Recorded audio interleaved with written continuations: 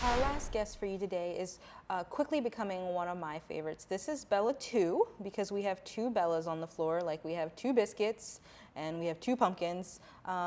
She is, despite the fact that she looks like a very young kitten, she is actually 6 years old. She weighs in at just under 6 pounds, so she's a petite little girl. And what I love about her is that she's just so sweet to me. She can be a little sassy sometimes, which is why we have her down as a purple card, which sometimes scares people away because you know, she doesn't always want people to be messing with her, and she lets you know that. So she just needs someone who understands kind of cat body language, cat behavior.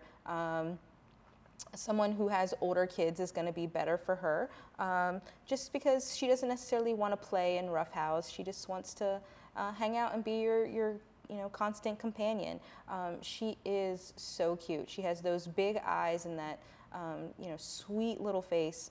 She is just a love. She asks for attention a lot. She comes to the front of her cage. She rubs against it. She wants someone to love her.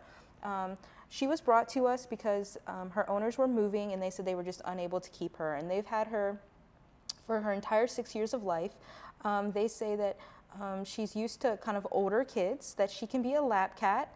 She can be a little shy. It does take her time to get used to living with other cats. So, you're not going to just toss her in with another cat and expect them to be friends. You want to take time to slowly introduce them.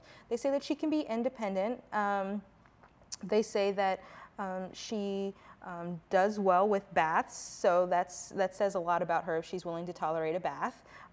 They say that she's a lap cat, that she's very caring, and that when you whistle and say her name, at least to the woman's son, the owner's son, she would come and respond to whistles in her name. So that's kind of a cute thing that she does. It does say that she does claw a little bit on furniture, but she does use her cardboard scratcher. So, all cats are going to scratch. It's just up to us as their owners to train them and encourage them to do their scratching on the correct items. So that's just something that you're going to have to deal with every now and again, just as a cat owner.